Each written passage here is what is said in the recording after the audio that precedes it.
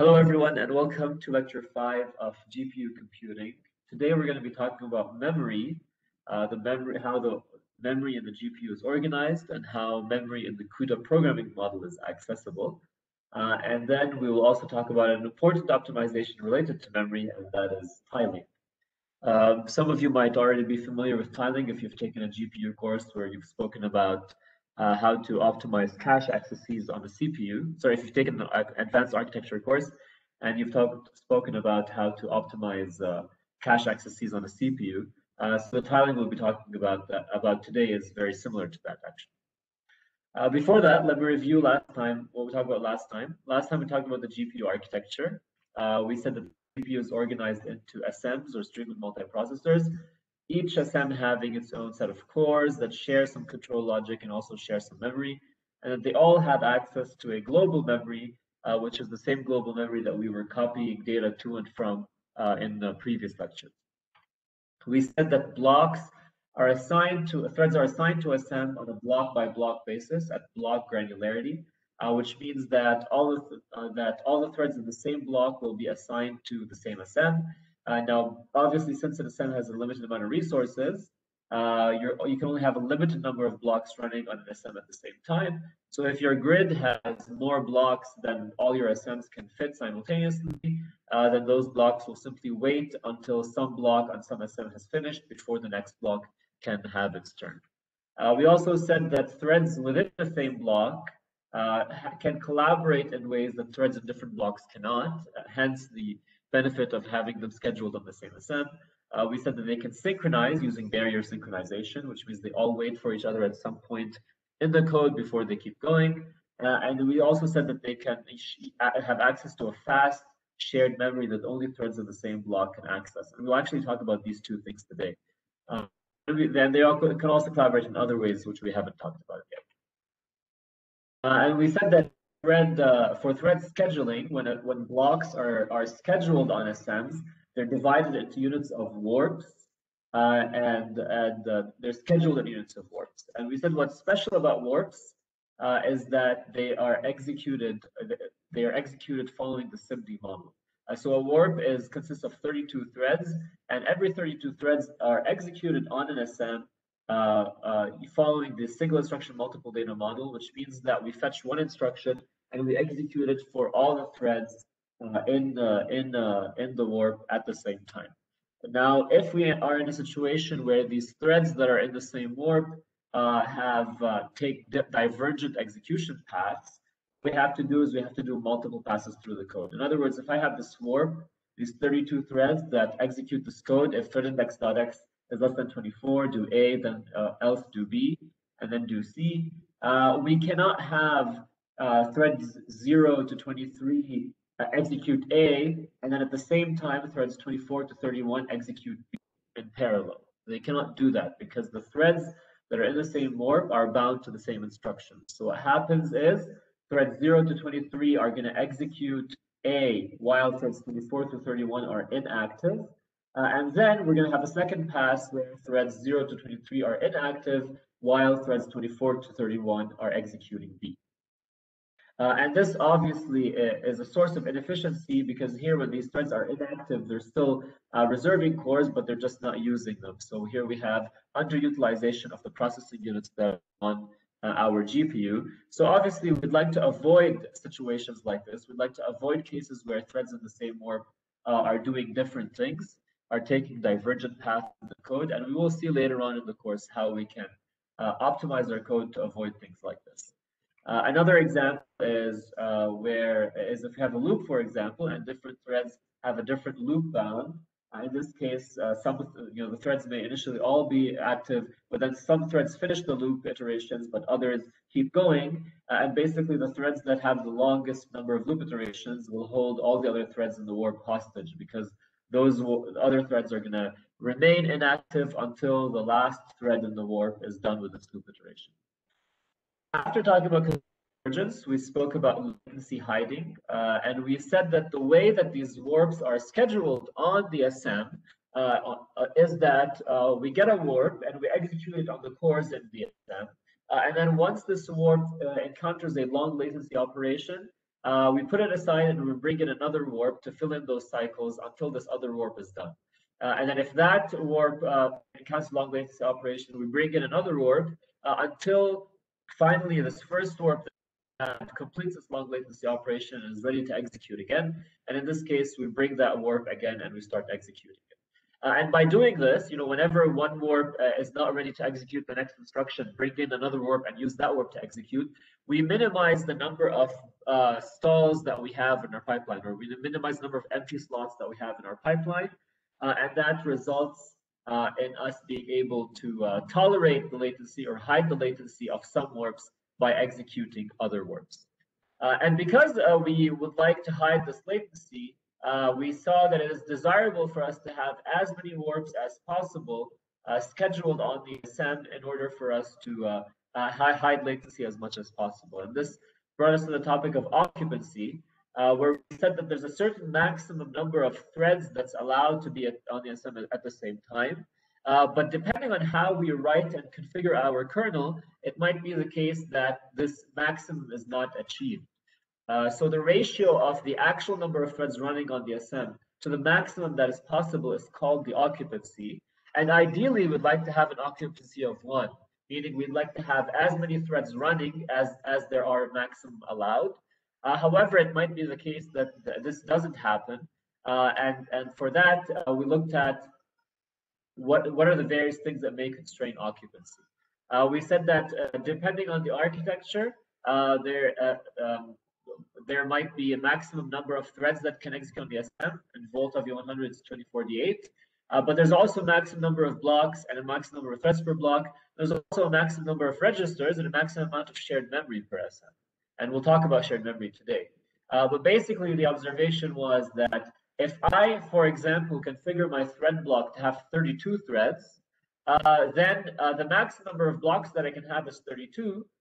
So 32 blocks times 32 threads is 1,024 threads. So if my block, the size of my block is 32 threads, then I will only be able to have 1,024 threads running on my SM, which is less than the 2,048 threads, which is the maximum that is allowed. So that was an example of how we may have low occupancy because of the way that we configured the maximum number of blocks. It also depends on the number of registers, for example. If we have too many registers per thread, we might run out of registers before we run out of thread slots. And that also may lead to us underutilizing our SM. So this was a quick overview of what we covered last time. Any questions?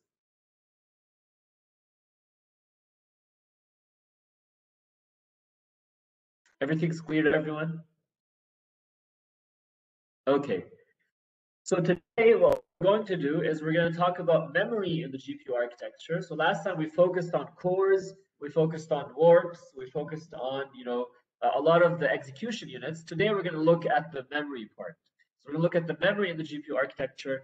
We're going to look at memory in the CUDA programming model. In other words, how can we manage the memory in the GPU architecture? What does the CUDA programming model give us access to? We're going to look at how to optimize memory accesses. And we're going to have a running example throughout the lecture, which is, again, matrix-matrix multiplication, but this time with some more optimizations added, namely the tiling optimization. Okay? So before I talk about memory in the GPU, I'd like to first discuss performance metrics. So when a processor designer designs a processor, they usually give us some information about the capabilities of this processor. Okay, so processor designers inform users about the processor's performance through various metrics. And the most notable metrics that you've probably heard here and there are, one, the flops rate. So the flops rate of a processor is the number of floating point operations per second that the processor can execute. And what this refers to is how many computations the processor's cores can do per unit time. How many floating point operations can it execute per unit time? Of course, assuming that everything else is perfect. Okay, I may not achieve this rate, but this is basically the maximum rate that I can achieve if everything else is perfect. Similarly, we are also told about the memory bandwidth of a processor, or in other words, the number of bytes per second that a processor's memory can supply to the cores of this processor.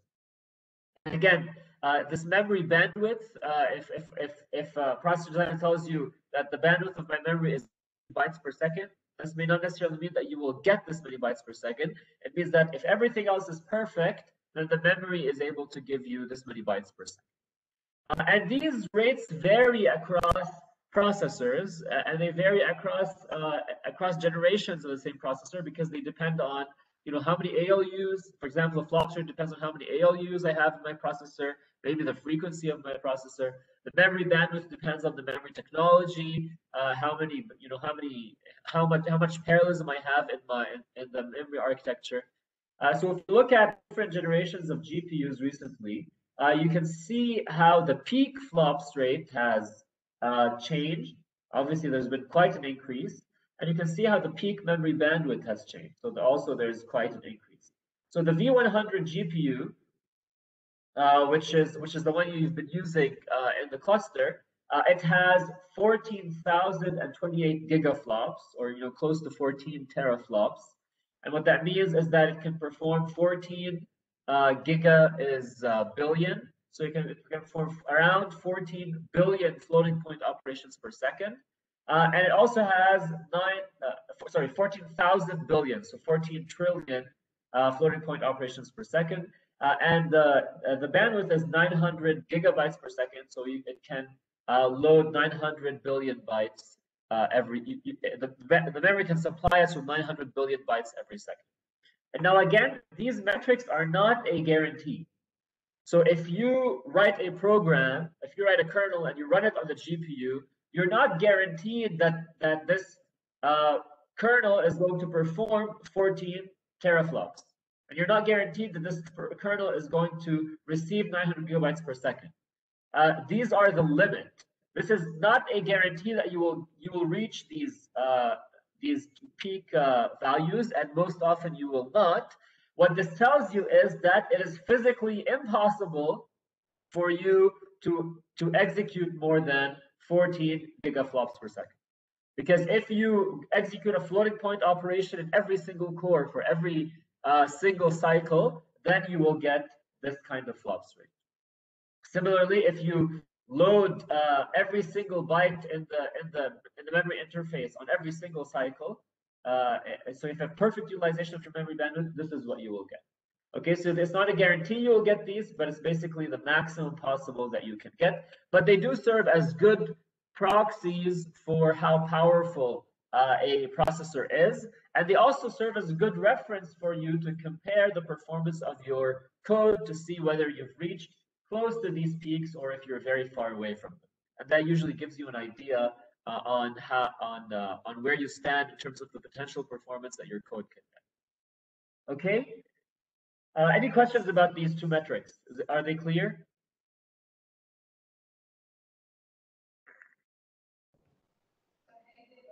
Dr. Bas, a question. Yes. Bandwidth and throughput. Throughput is the actual bandwidth, bandwidth is the theoretical.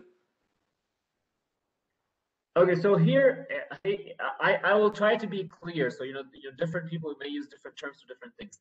I will try to be clear throughout the lectures when I say bandwidth, what I mean. So you have here I'm writing the peak memory bandwidth and the peak flops rate. Okay, and then where we mean achieved, we'll usually say like achieved memory bandwidth or achieved flops rate. Okay. So there isn't really a fixed convention what we mean by when we say throughput versus bandwidth. Usually the word throughput, we usually the flops rate, we refer to instruction throughput or floating point throughput. But for the distinction between peak versus achieve, I'll try to be clear so that you don't have that confusion. Okay, thank you. Okay. Okay, so performance bounds. More on performance bounds. An application, it runs on the GPU, or when it runs on any processor, it can be compute bound. And what that means, what it means for an application to be compute bound is that it's limited by the flops rate. Okay, in other words, our processor's cores are always fully utilized. They always have something to do.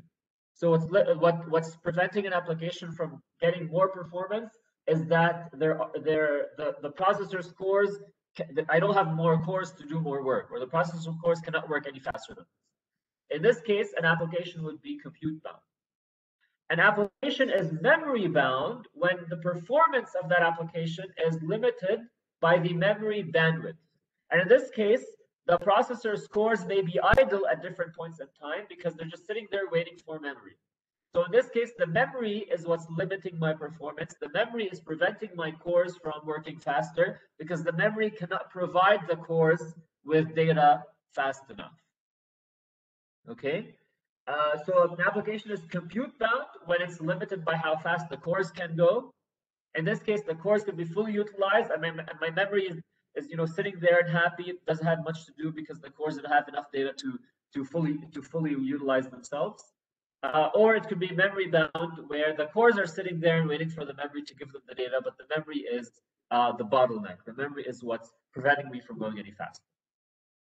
Okay, now if we look at these different GPUs that we just saw, you'll notice that the flops rate tends to be higher than the memory bandwidth, right?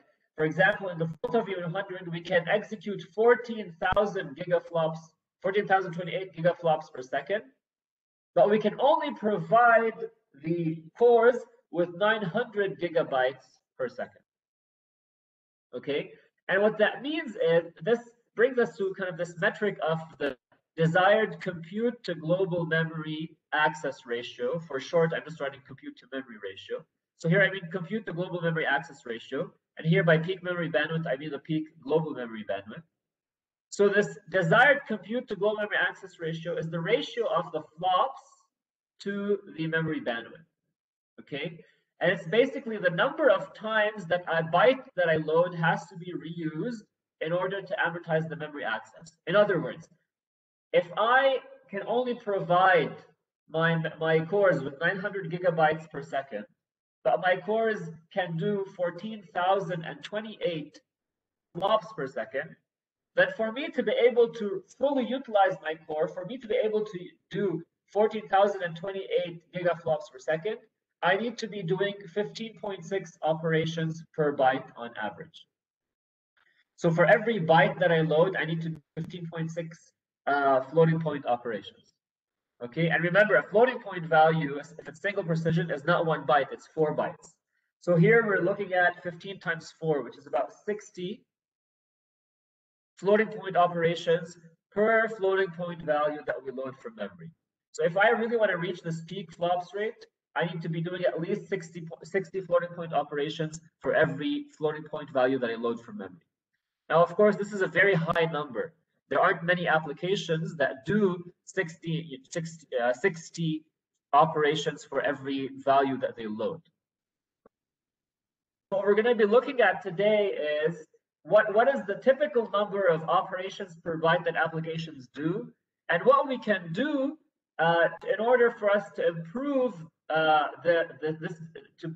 bridge this disparity between the flops rate and the peak memory bandwidth. Okay, so let's do an example. So vector addition. If we look at our vector addition example, we saw that every thread in the vector addition was doing z of I is equal to x of I plus y of I. Okay, so just by looking at this code, what is the expected compute to global memory access ratio that you think we can get from this from the vector addition kernel? Okay, and let's ignore store operations for now. Let's only focus on loads. Okay, so what is the ratio of operations to bytes loaded by the vector addition kernel?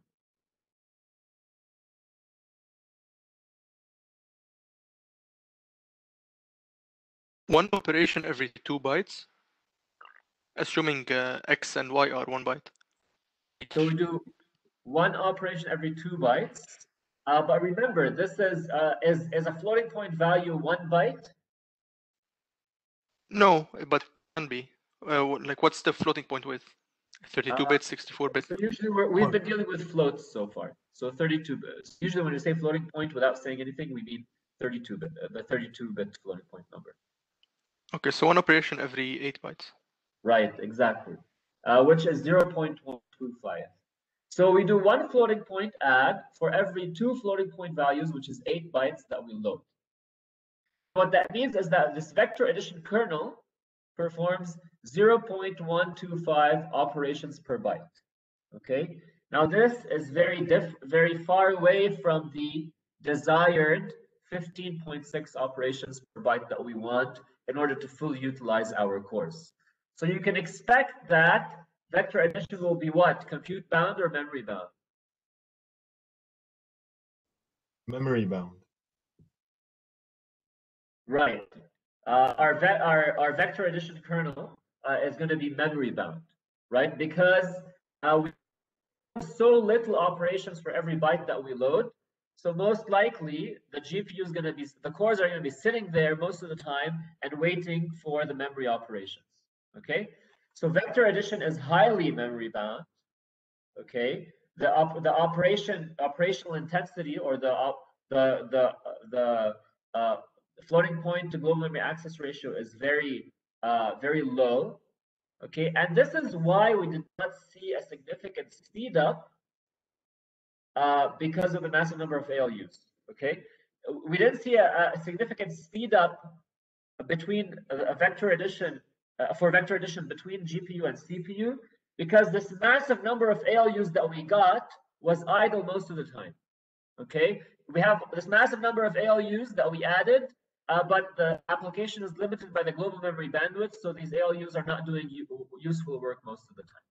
So this is why, if you remember, when we saw how much performance improvement we got from vector addition, and then we saw looked at other computations, we saw that these other computations were actually giving us more speed up. And this is the explanation for that.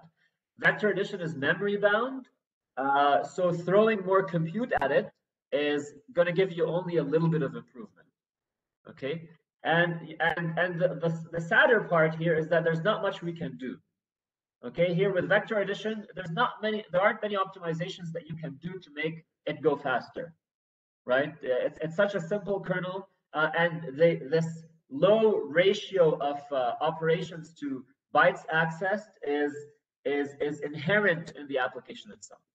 Okay, now let's look at a different application. Let's now look at matrix multiplication. So the matrix multiplication that we wrote earlier, every thread was doing this. Okay, it had a loop and it was doing this. So what is the for this particular code of matrix multiplication? What is the operations per byte, the compute to global memory access ratio? It depends on n, no? Depends on what?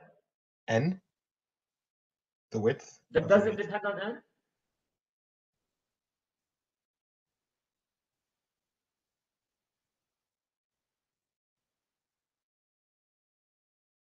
It doesn't depend on n.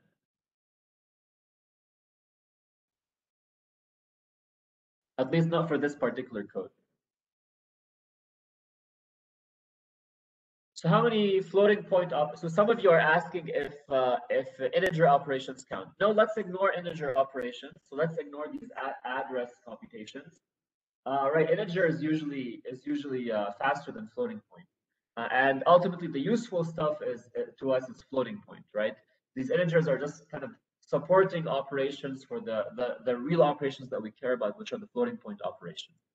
Okay, so how many floating point operations are we doing? Right, we're doing 2 floating point operations. This multiply over here and this add over here for every loop iteration. And how many bytes do we load? 8, right? So we do 2 floating point operations for every 8 bytes.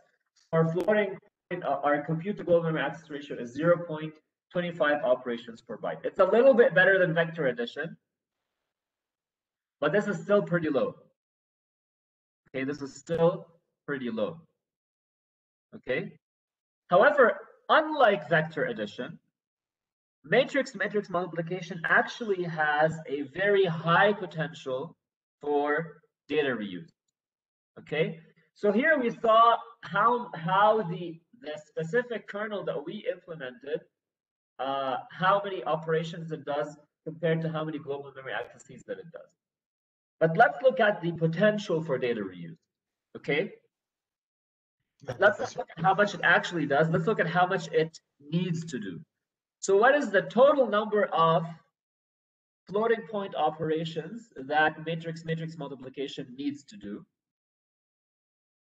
I have an n by n times n by n matrix giving me an n by n matrix. What is the total number of floating point operations that need to be done?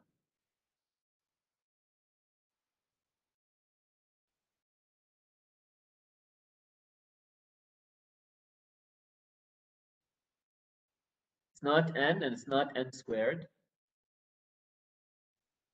N cubed, right? But n cubed, and then we and for these n cubed operations, there's a multiply and there's an add. Okay, so we have actually 2n cubed. Okay, so matrix-matrix multiplication has high potential for data reuse. For n by n matrix, okay, like you guys said, we have 2n cubed operations. What about the data that we need to load? Okay, assuming we load every piece of data that we need to load only once, how much data does matrix-matrix multiplication use?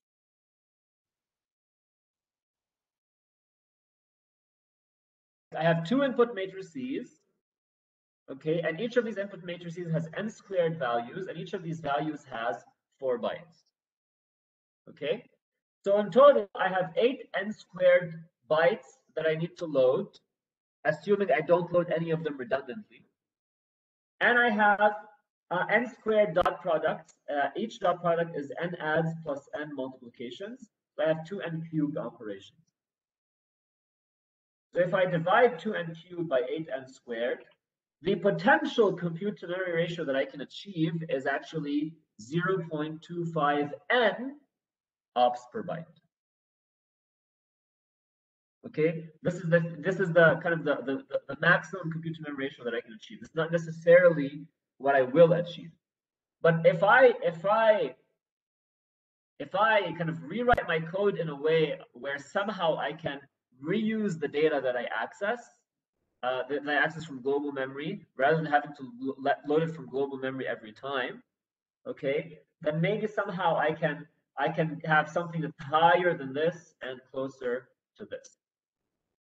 Okay, and let's see how we can do that. But what this indicates is that matrix-matrix multiplication has high potential for data reuse. In other words, it has high potential for having a high compute to memory ratio. Let's take a look at where this comes from. So a reuse in matrix-matrix multiplication. Every element in my input matrix, input matrix multiplication, is used for computing an entire row.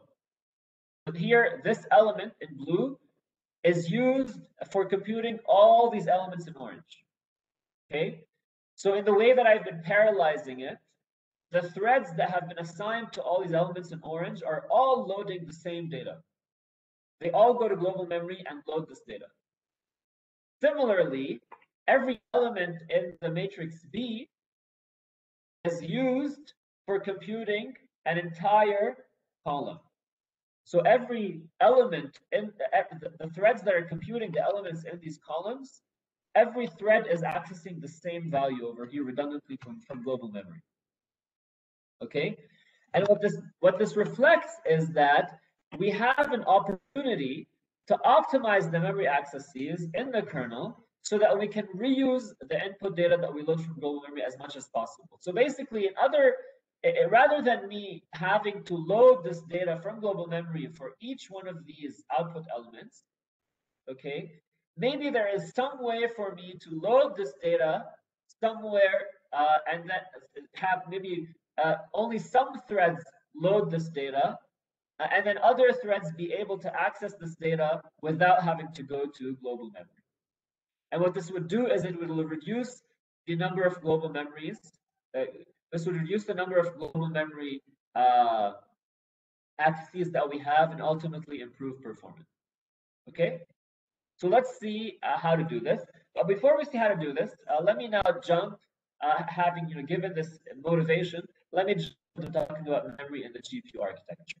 So before we saw that an SM has streaming processors and it has the share control logic, and that all these SMs share access to global memory. Okay? Now, this access to this global memory typically takes of the order of 500 cycles. Okay? So obviously, going to global memory is not something that I particularly like to do. Now, the SMs also have registers. Okay, you guys are familiar with registers, and a register usually takes one cycle to access, right? Not even that, because I can the same instruction that does the arithmetic operation is going to reach from the register file and write to the register file. So we access registers for free. You know, we get them in the same cycle that we execute our instruction. Okay. We also have an L1 cache. So an SM has an L1 cache, and those of you who are familiar with computer architecture, you know what an L1 cache is. Basically, when you load data from global memory, there's a cache that keeps that data there in case you access it again, and that way frequently accessed data tends to stay in the cache rather than having to go get it from global memory every time. And there's also a shared memory. And the shared memory, also the L1 cache, typically takes 5 cycles to access.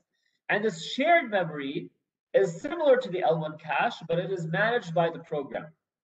So here, when you get something from global memory and you're frequently accessing it, the L1 cache kind of automatically puts that data here for you. Okay? But shared memory is not managed by the hardware, it's managed by the programmer. So what the programmer can do is they can take data from global memory and put it in shared memory, and then they can start accessing it from shared memory. And we'll take a look at how to do that. And then finally, well, not finally, but we have another kind of on-chip memory, which is the constant cache. And we're not going to talk about that today. We're going to talk about it later. So as the name says, constant cache will hold some kind of constant data, also similar access time to the L1 cache and shared memory. And then finally, we have an L2 cache, and the L2 cache is on chip. Here, the global memory is DRAM. It's not on the same chip as the SMs.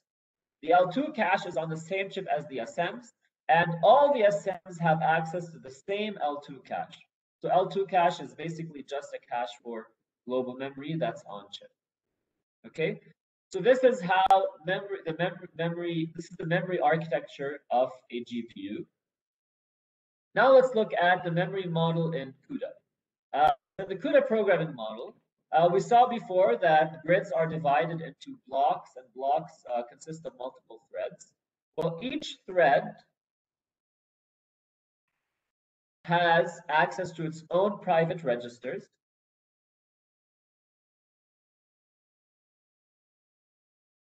And then each of the threads in the same thread block have access to the same shared memory. So all the threads in the same block can access the same data in shared memory. They cannot access the data in shared memory of other blocks. Okay. All the threads in the grid have access to the same global memory. Okay. And they also all have access to the same constant memory. So anything in global memory or constant memory is accessible to all threads in a grid. But the registers are private to a thread, and shared memory is private to a block. But it's shared across all the threads in the block. Okay. So someone's asking, shared memory, constant cache, and L1 cache are physically unified, right? So that's a microarchitecture detail. For example, in some architectures, they let you configure how much L1 cache versus how much shared memory you want. So you can have a kind of a trade-off between shared memory and L1 cache. So you can say, I want more L1 cache, less shared memory, or less L1 cache and more shared memory. So in that sense, they're somehow unified. Yeah. Constant memory is a little different. Okay, someone's asking, what about L1 cache? Well, is the L1 cache part of the programming model? It's a good question. I guess the developer doesn't have a say in it. The programmer doesn't controller. Right, exactly. So the reason over here you don't see L1 cache and L2 cache is because over here I'm illustrating the programming model. And the L1 cache and the L2 cache are managed by the hardware. So they're there in the hardware, but we don't see them in the programming model. We don't have access to them. The programmer can't manage them. Okay? But what the nice thing is that we can manage the shared memory and we can manage our registers, and we've already seen how to manage global memory. Registers are usually these local variables that the compiler manages. But the nice thing here is we have this constant memory that we'll talk about next time, and this shared memory that we'll talk about today that the programmer can manage. And we can take advantage of shared memory in order for us to reduce how much we need to go to global memory. Okay, let's see how we can use this shared memory. So CUDA gives us these various qualifiers to help the programmer specify where they want particular data to reside. Okay, so we've already seen that CUDA malloc allocates in global memory from the host. We actually have another way to allocate global memory statically. CUDA malloc allocates global memory dynamically, but we can actually just declare a variable and precede it with this keyword underscore underscore device underscore underscore, and this global variable will go in global memory. And the scope of the global variable will be the entire grid. What I mean by the scope will be the entire grid means that we have the same copy of the global variable accessible to all the threads in the grid. So all the threads in the grid access the same copy of this global variable. And the lifetime of this global variable is the entire application. So I can launch grid after grid, and all these grids will see the same copy of this global variable. And if a previous grid writes to a global variable, a later grid can access this global variable. Okay, and obviously this global variable will have to be declared outside of a kernel. You can't declare it inside a kernel. Okay, we also have constant data. So constant data is placed in constant memory. However, similar to global variables, their scope is an entire grid, meaning all threads have access to the same value, and their lifetime is the whole application. And then if we precede our declaration with device and shared, then this is how we declare a shared variable. And this shared variable is going to go in shared memory. And now for this variable, every block is going to have a unique copy of this variable. Okay, and the lifetime of the variable will be the block only. So once the block is done, other blocks cannot see the shared variable of one block. Okay, so when I declare something like this, if I write device shared, I don't have to write device, it's optional. If I write shared int something inside of my kernel, this shared variable, there's going to be a copy of this variable for every different block, but the threads in the same block have share the same copy of this variable. And then I have local variables. So if I write something like int local var, right, and we've been using this all the time, we've been declaring these local variables, this will go in a register, and here the scope is the thread, meaning every thread has a unique copy of this. Okay, so if I write something like int I equals something, every thread is going to have a different copy of I. And the lifetime of this I is the thread. So when I is gone, that I is gone. And then finally, we have local arrays. So these local arrays are similar to local variables in that their scope and lifetime is the thread, but they're different in that they go in global memory. So and these are actually not frequently used. These local arrays, they're not frequently used. They're a feature of C. So in support of the C standards, they're supported, but they're not actually frequently used by programmers. Okay, so we'll talk about constant memory allocation and initialization later. For today, what we're going to focus on is shared memory, or another word for it is scratchpad memory. So today we're going to focus on this shared memory over here. Okay. So somebody's asking if we need to access shared variables, we need to synchronize. You're absolutely right, and we'll look at how to do that today. Okay, so having introduced this, let's go back to shared matrix multiplication. So previously, what we did is we divided out, when we wanted to parallelize our matrix multiplication, we divided our output matrix into tiles or blocks, and we assigned a thread block for each tile, and we assigned threads to each element in that tile. So what you'll notice here is that the threads that compute these 4 output elements all load the same row. They all access the same data. And similarly, the threads that compute, the 4 threads that are assigned to these 4 output elements in this block are all going to load the same column of B. So what can we do here? Knowing now that threads in the same block can manage this, have access to the same shared memory, and that shared memory is fast to access. So what can we do?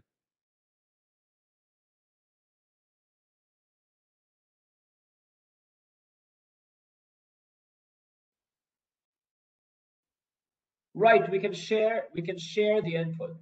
So rather than having all 4 of the threads processing these 4 elements, each load this element from global memory, and this element from global memory, and this element from global memory, etc.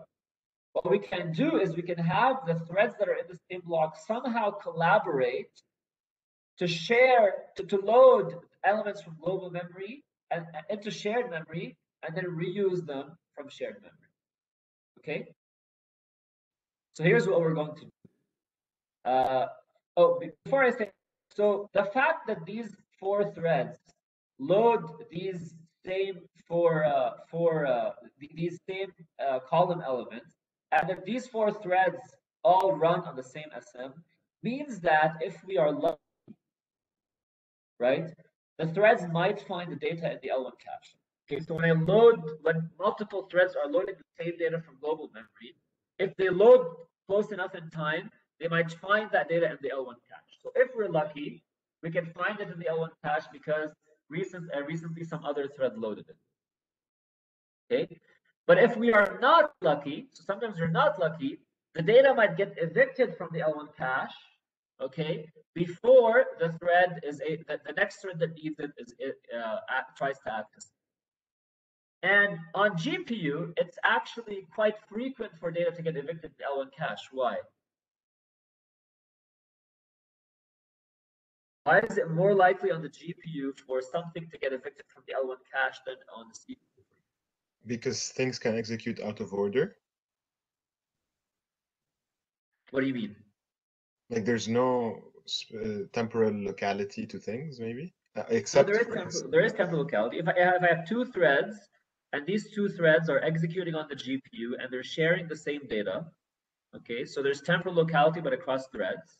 Okay, so collectively they have temporal locality, right? Why would why is it less likely for the thread to find its data in the L1 cache than, for example, on a CPU if I have 2 threads that are accessing the same data?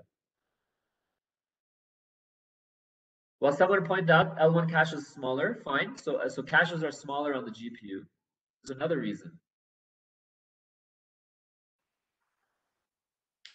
So the other reason is that I have many more threads, right? So if I have 2 threads on the CPU and they're accessing nearby data, right? So then they're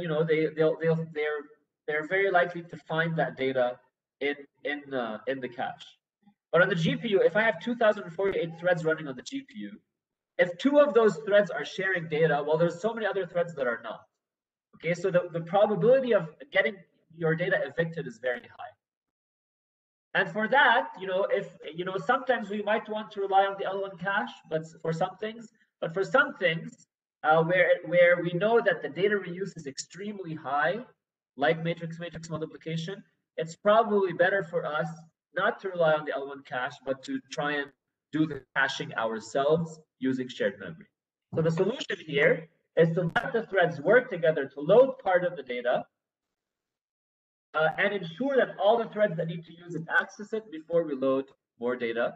And we're going to use shared memory to ensure that the data stays close by.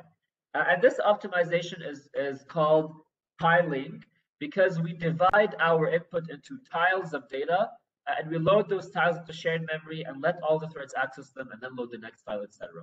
So let me show you what tiling for matrix multiplication looks like. So here, if I have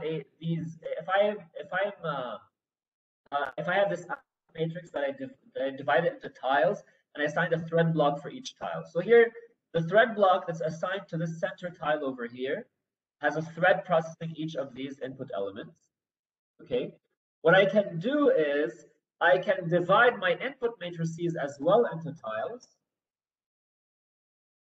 And then rather than having each of these threads load all the elements they need from global memory themselves, I can have this block of threads load the blue tile of A into shared memory and the blue tile of B into shared memory. Okay, so now I have, so step one is to load the first tile of each input matrix into shared memory.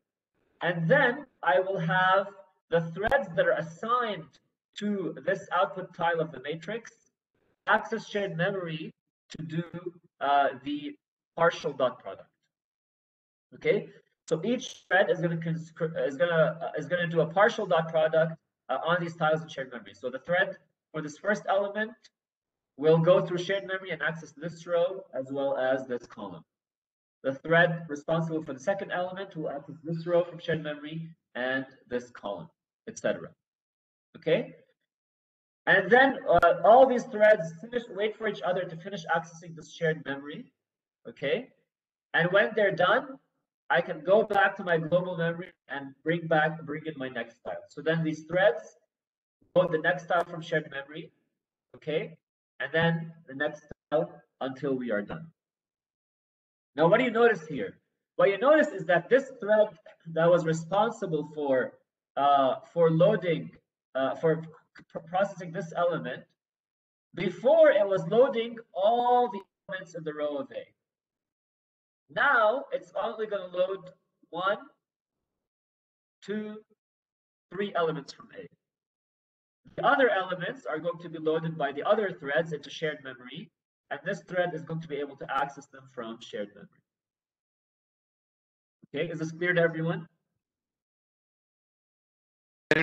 Last point. So before, in my original matrix multiplication code, every thread was loading an entire row of A and an entire column of B. Okay, now every thread, so now what happens when I go to tiling is that these 4x4 threads are going to load this 4x4 tiles. Every thread assigned in my thread block is going to load 1 element in this tile. Opposed to originally this thread was going to load 1, 2, 3, 4 elements from this tile. But now it's only going to load 1 element from this tile. The other elements will be loaded by the other threads, and then this thread will access it from shared memory. Okay, so for every thread is going to do a global memory load once per tile, as opposed to once per element. Okay, so every thread loads once, and then they all access from shared memory 4 times. Okay, and rather than loading 4 times. And then again, every thread will load once instead of 4 times, but then access from shared memory 4 times. And then again, every thread will load once and then access from shared memory 4 times. Okay, so in general, if I have a tile width by tile width tile size, then every thread will reduce its number of global memory accesses by the tile width. Because rather than loading the entire row, they do 1 load for every tile width elements, and then they access tile width elements from the shared memory. Okay, clear? All right, let's do let's write a code example to make this more concrete. I'm gonna switch now to my code.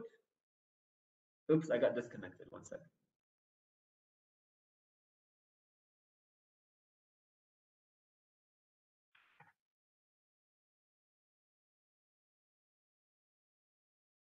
Okay, so here, this is the previous matrix multiplication code that we wrote. Here you see we have row, column, we initialize the sum, we loop over the entire dot product, and then we accumulate the sum to the sum, and then we store the result. Okay, so let's compile this code and remember how it performed. Okay, so here this is the performance of my CPU code and my GPU code. So it was 2 milliseconds on the GPU for the kernel itself. The whole, with the copy time, it takes around 4 milliseconds. So now let's go and try and implement this optimization we talked about, where rather than doing things this way, we use tiling, shared memory tiling. Okay, so I'm going to get rid of this code. Okay, I still have every thread responsible for a specific row and a specific column. But this time what I'm going to do is rather than having the thread loop through the entire row, what I'm going to do is I'm going to loop through the tiles. So the thread blocks in the threads in the same block are together in a loop through the tiles. Okay, so how many tiles do I have? Well, I find here a variable tile dim. So tile dim is 32. So my tiles here are going to be 32 by 32, and my block size is also going to be along the lines of my tiles. So my block size will also be 32 by 32, because I have one thread per block for every element in my output tile. Okay, so the number of the number of tiles that I have is going to be n over the tile width. So if my block is 32, then the number of tiles is going to be n over 32. Okay, so here the first thing that I'm going to do is I want to loop over tiles. So I'm going to write unsigned int tile equals 0, tile is less than n over tile dim n plus plus tile. So this is my first step. Now, when I loop over these tiles, what do I want to do? So for every tile, first tile is going to be 0, then my tile index is going to be 1, then my tile index is going to be 2, etc. Okay, so now that I'm working on a specific tile, what do I want to do? Well, I want to load this tile into shared memory, and I also want to load the corresponding B tile into shared memory. Okay. Now, somebody's asking me how I chose tile dim. I'm going to talk a little bit about that later. Okay, so hold on to that question. But for now, I'm just going to set tile dim to be 32 by 32. The size to be 32 by 32. So now what I want to do is load this data into shared memory. And to do that, I need to declare arrays in shared memory. So what I'm going to need is I'm going to need a two-dimensional array in shared memory that's tile width by tile width to store A, and another two-dimensional array in shared memory to store tile width by tile width tile of B. Okay, and the way I declare that is as follows. I'm going to write. Remember, we have the shared qualifier, so I write underscore underscore shared underscore underscore. Okay, and then float. And then A, and the convention that you don't have to follow, but that I sometimes follow, is underscore S. When I write underscore S, that's just to remind me that this is a shared memory variable. Okay, and this two-dimensional array is going to be tile width by tile width in size. So I'm going to have tile width by tile width shared memory array for A. And I also want a tile width by tile width shared memory array for B. Okay, so I'm also going to declare a tile width by tile width shared memory array for B. Okay. Okay, now what do I do? Now that I have these shared memory arrays, now what I want to do is load. I want each thread to load one element, okay, of the global memory tile and put it in the shared memory tile. Okay, and that corresponds to what happens here. So I want each thread to load a global memory tile and load it into a shared memory tile. Okay, let's do that. So here, the thread over here is the thread over here at row is going to be and column is going to be responsible for loading this element over here of A. So same row. Okay, but then it has to use the tile to somehow find the column. Okay, let's see how to do that. So what we need to do is we need to load into A of S Okay, I'm going to give it some index and then some other index. I'm going to load A, and then A, and when I access A, I'm going to give it some index times the width of A, which is n, plus some index. Okay, and then similarly for B, to load into B of S at some index from B of some index times n plus some index. So now we need to figure out these indices. Okay, now let's first start at where we're loading from A. So if a thread that's responsible for row and call, okay, the thread responsible for this element is going to load this element. Well, what is the index of the what is the row index of this element? Well, it's going to be the index of the tile, okay, times the size of the tile. Actually, let me go to the next slide just to make this more clear. So here, for this thread wants to load this element. So this the index of this element is going to be the index of the tile, okay, times the size of the tile, which is tile dim, and then plus, well, the thread that has thread index .y0 is going to load. Actually, let me focus on A, not on B first. So here I'm going to load tile times the tile index here is 1 times the tile width, which is 4 in this illustration, but it's going to be 32 in my code. Okay, and then plus the thread that has thread index.x is going to load tile times tile width plus 0. So the thread with thread index.x 0 is going to load tile times tile width plus 0. The thread with thread index.x equals 1 is going to load tile times tile width plus 1. The thread that has thread index.x equals 2 is going to load tile times tile width plus 2, etc. So in general, okay, I'm going to load from the same row.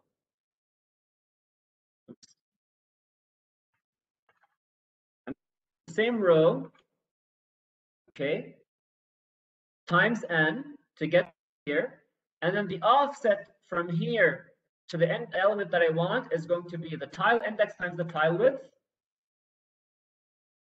So tile times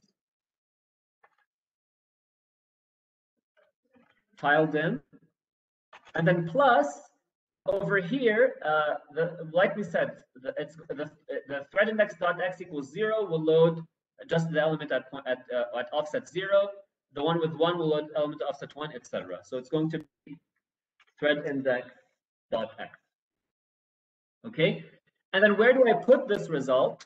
Well, if we go back to this illustration here, when this thread loaded this element from here, regardless of what tile this element was in, it always put it at element 0. So the thread that loaded the element at index 0, 0 in the tile is going to put the element in this tile is going to put the element at 0, 0 in the shared memory tile. Okay, so the shared memory, we're going to use the thread index to store the results. It's going to be thread index.y and thread index.x. Okay, in other words, the thread responsible for this output element will load into this element. The thread responsible for this output element will load into this element, etc. So the thread index within the block is going to be the index into the shared memory tile that we used. Okay, now same thing for block index.x. For block index.x, if we look at block index.x, for example, for BS. So for BS, we want to load from the tile of B. Okay, so it's going to have the same column index. So this thread is going to load this element. This thread is going to load this element.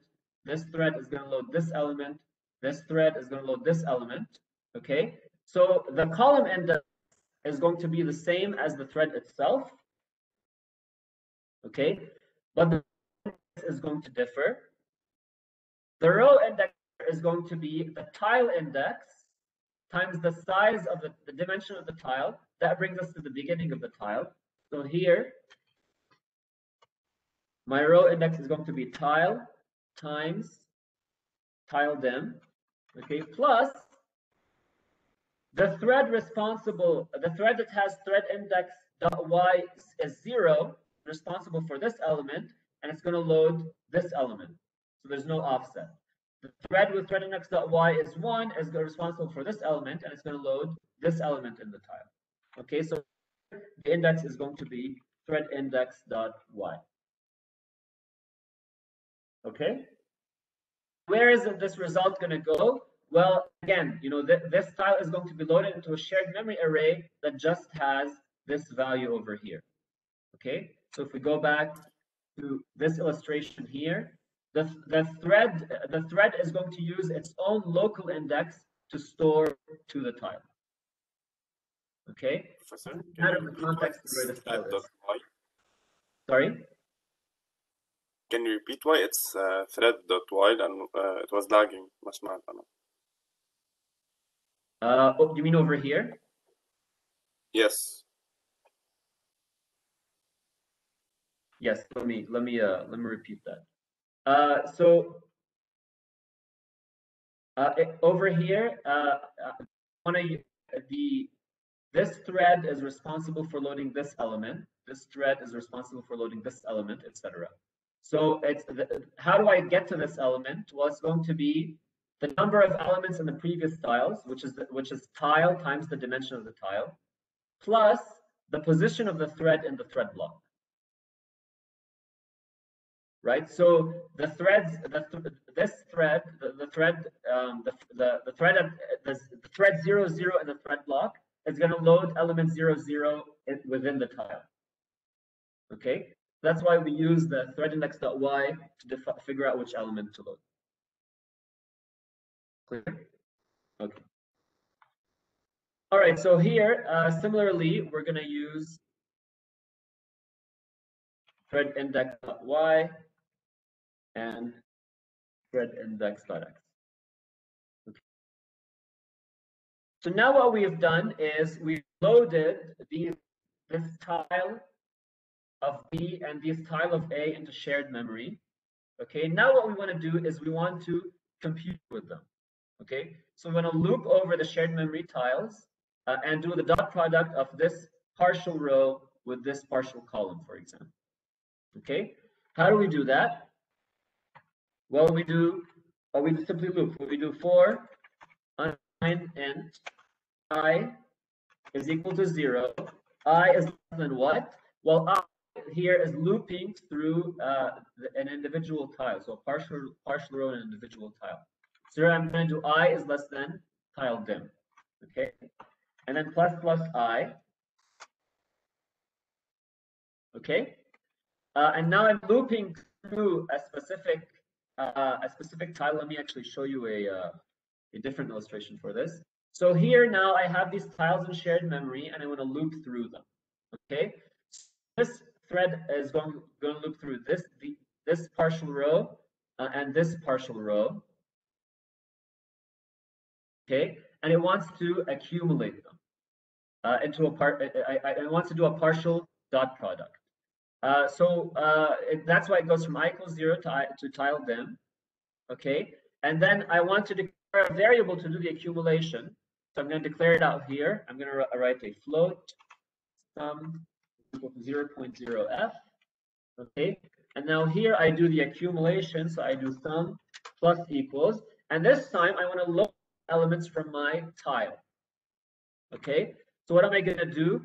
If I have this thread over here with this thread index and thread index.x and this thread index.y, I'm going to load from the A tile at the same thread index.y. Okay, but it's going to be iterating through these elements. Okay, so I'm going to load from A underscore S of thread index.y and then I. Okay, times, and then this thread over here is going to have the same column index, which is going to be thread index.x, but then I is going to be iterating through the rows. So here I'm going to use B underscore S of I, and then thread index.x. Okay. So I load these tiles from shared memory. and then I compute using the tiles in shared memory. Okay, what am I missing here? So after I load these tiles, I compute with them. On the next iteration, what happens? I'm going to load the next tiles, and then I'm going to compute with the next tiles. And the next iteration, I'm going to load the next tiles and compute the next tiles. Okay? And yes, you're absolutely right. What I'm missing here is synchronization. So here I have different threads. They're working together to load these tiles, and they're working together to compute these tiles. But I might end up in a situation where if I just run this code the way it is, I might have in a situation where these threads load the tiles. Okay, some threads finish loading the tiles and start computing before the other threads have finished loading the tiles. Okay, so maybe this thread, okay, loads this element and then starts computing. But this thread over here hasn't finished loading this element over here. So if the first thread over here reads this element over here before the second thread over here has finished loading it, we have a problem. So when the threads load the data from the tiles, they have to wait for each other to finish before they proceed to compute. Okay, so what I need here is I need a sync threads. And then also when threads compute, okay, when these threads compute, if a thread finishes computing, so if this thread over here finishes computing, and it goes and starts loading the next element of A, but this thread over here at the end hasn't finished computing yet, it might load the wrong element of A, right? This first one finishes computing and loads a new value of A, but then this one hasn't used the old value of A. We have a problem. So the threads need to all finish computing before they proceed to load the next tile. So we also need a sync threads at the end over here. Okay. And then finally, once we're done with this, we've accumulated our sum across the tiles. We can go and we can store the result back to C. So here's C of row times n plus col equals sum. Okay. Somebody's asked, where does sum reside? Well, sum is going to be a register. It's probably going to go in a register. All right, any questions? Is this clear to everyone?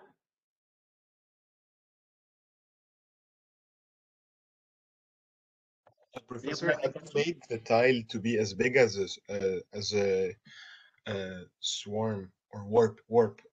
Could we have guaranteed synchronization without the synchronize function?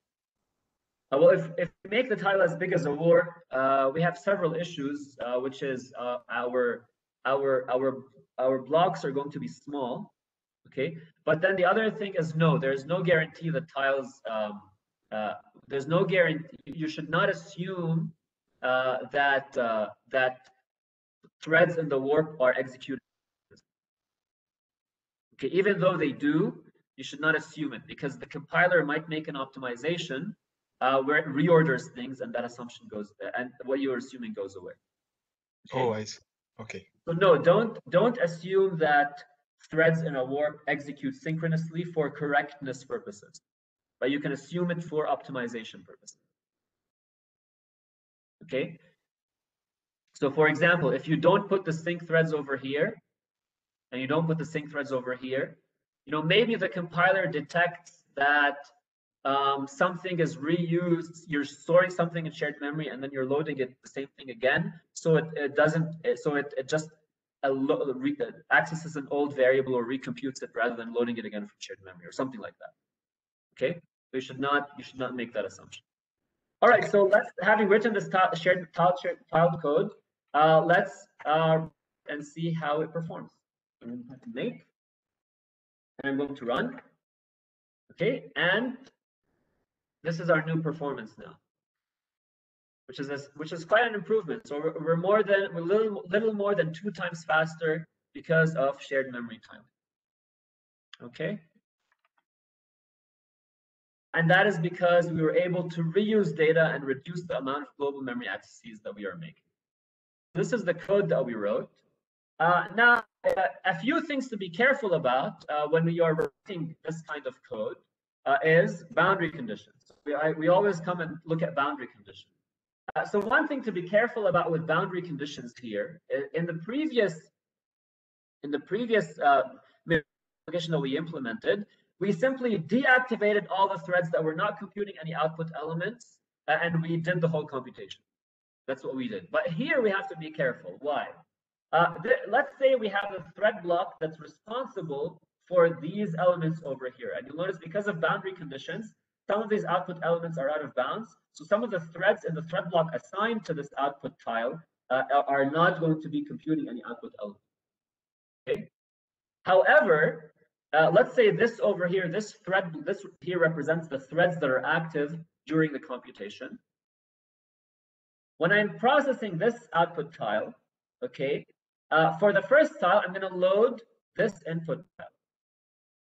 Okay, so these are the threads that are going to be active that need to be active when I'm loading the input tile. Okay, when I load this input tile over here, okay, these are the threads in the block that will be active when I'm loading the second input tile. And then when I compute the output element and store it, these are the threads that are going to be active when performing the dot products and storing the result. And what that means is that we have different boundary conditions for loading the input tile, loading the output tile, and computing and storing the result. So this is something you should be careful about. You can't just simply guard the whole kernel with if row is less than n and column is less than n. Okay, because if you do that, you might deactivate these threads, but these threads are going to be needed in loading input tile or loading from the other input tile, even though they're not needed in the actual computation. So sometimes some threads are just used for loading tiles, but they're not used for computation. Okay. And of course, another thing to be careful about is that you will have an assignment, and in the assignment, you'll have to deal with matrices with different dimensions. So I could have an m by k matrix, and a k by n matrix, and an m by that produce an m by n matrix. And these boundary conditions make things further complicated when you're implementing a tiled matrix multiplication. Okay? Is that clear to everyone?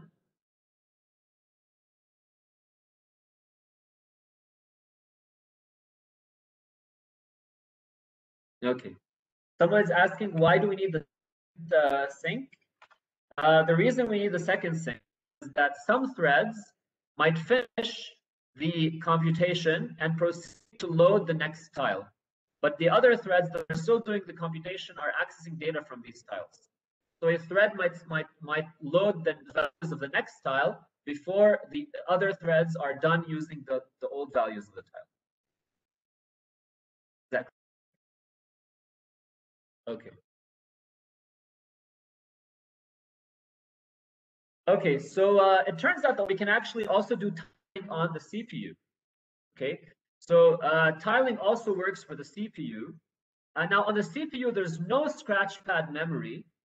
However, tiling is frequently applied on the CPU and it relies on the caches. Why is it on the CPU I can rely on the caches for tiling? There are less caches, less threads.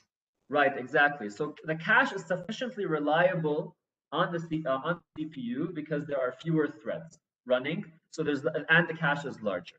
Okay. Let me quickly show you how to apply tiling on the CPU. By the way, I hate going over class time, but this is really interesting to me. You don't have to stick around if you don't want to do this. I think we're done with the important material for today, so you don't have to stick around. But if you're interested in seeing how to do tiling on the CPU, feel free to stick around, and we can and you can get to see what it looks like. Here, let me go and look at the CPU code. So remember, our CPU time was around in the order of 200 milliseconds. Okay, so now let me open the CPU code and let's see what tiling would look like on the CPU. Okay. So here, rather than looping through the row and the column and also looping through the elements of the dot product, what we can do is we can loop over row tiles and then column tiles. Okay, so what we can do on the CPU sequentially is the following.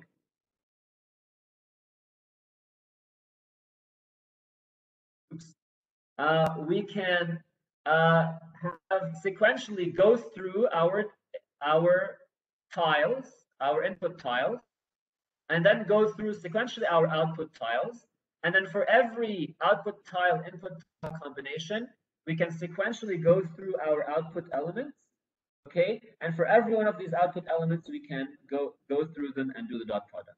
Okay, so the way that our CPU code is going to look like is as follows.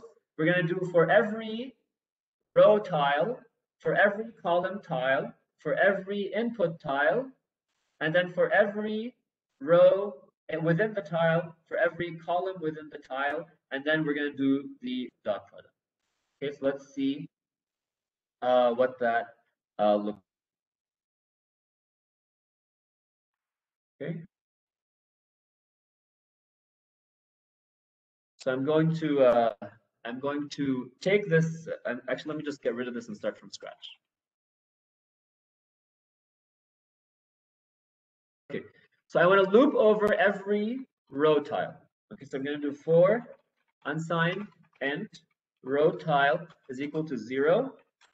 And how many row tiles do I have? Well, the number of tiles that I have is n over the tile div. So I'm going to do row tile is less than n over, and then plus plus row tile. All right. And then I'm going to do loop over my column tiles. So I'm going to do for unsigned int column tile is equal to 0. Column tile is less than n over tile dim plus plus column tile. Okay, and then I'm going to loop over my input tile. Okay, so I'm going to do for unsigned int I tile is equal to 0. I tile is less than n over tile dim, and then plus plus I tile. Okay, and then now what do? Now I'm going to go through the elements within the tile. Okay, so I'm going to do so I have tile dim by tile dim tile, and I'm going to do the element, go through the elements within the tile. So I'm going to do for unsigned int. My row is going to start at the beginning of the tile, which is going to be the row tile times the tile dim. So row is equal to row tile times tile dim.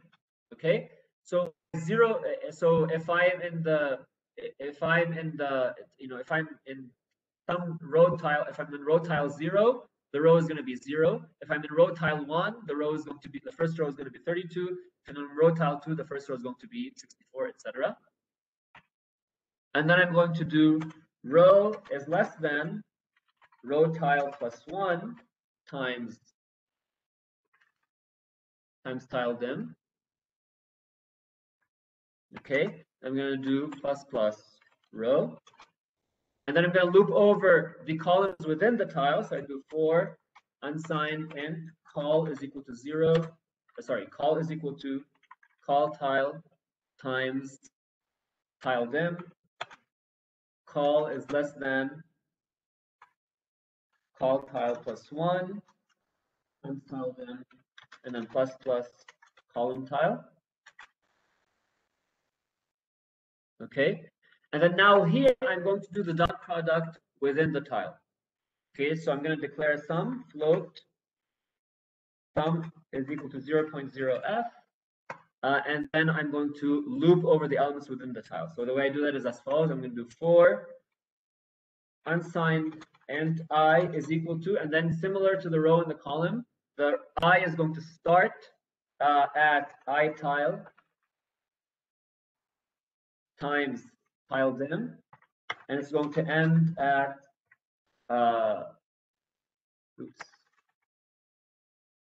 I tile plus 1 times tile dim.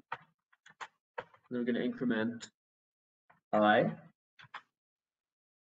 Okay, and now what I'm doing is I'm looping over the elements within the tile. So now this code is going to look just like the other code. I'm going to have sum plus equals A of row times n plus column. Oh, sorry, plus I. Okay, times B of I times N plus. Okay, and then finally, I need to write the result back. Okay, so I write C of row times N plus column is equal to sum. But here I actually have to be careful because I can come back in later tiles and write sum. So here because I'm sequential, all the different elements within an output tile are sharing the same sum register. Okay, so what I need to do is for the first tile, I'm going to write out the sum, but for the remaining tiles, I need to accumulate this. So I'm going to do if I tile is equal to 0, then I write out the sum. Otherwise, for the later input tiles, I'm going to accumulate the sum. Okay, so this is what the tiled CPU version looks like. And if you look at it closely, you can see that this over here corresponds to the different thread blocks in the Y dimension. This over here corresponds to the different thread blocks in the X dimension. This over here corresponds to the tile loop in our kernel. This over here corresponds to the different threads within our block in the Y dimension.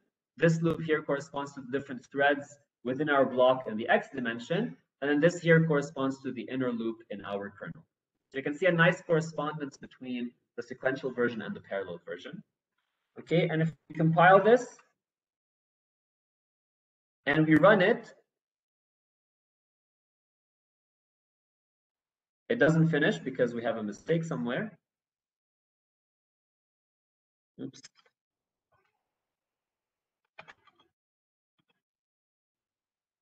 Let me see. It goes.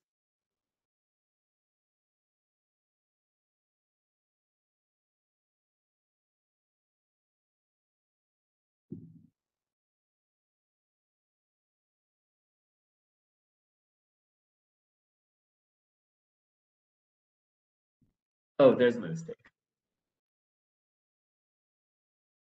It should be plus plus column, not plus plus column. Okay, let's compile this and run it, and you'll see that the CPU time is also almost twice as fast because of tiling. So tiling is also beneficial on the CPU.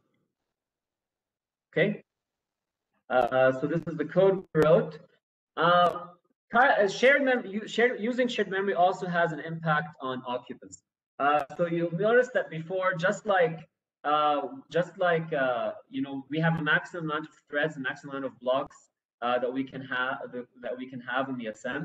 We also have a maximum amount of registers and a maximum amount of shared memory that we can have. So in the Volta, we can have 60,000 threads in an SM and 96 kilobytes of shared memory. So if we use too many registers or too much shared memory, we could run out of registers or shared memory before we run out of threads. So this is another thing that one needs to be careful about when using shared memory. You can't use too much shared memory, and you can't use too many registers. Okay. And then a final point is that we can dynamically allocate shared memory. So far, in our shared memory code over here, we've been kind of statically allocating the shared memory. So here, the shared memory is always a 32 by 32 array. But in some cases, you might want to dynamically allocate shared memory. And CUDA allows you to do that. So shared memory can be dynamically allocated. And the way to do that is by declaring it like this, extern shared A_S. And then you can provide actually a third configuration to the kernel where you specify the size of the shared memory array that you want. Okay. And with that said, read more about what we covered today in chapter 4 of the textbook. And that's all for today, and I will see you next time. Bye, everyone. Perfect.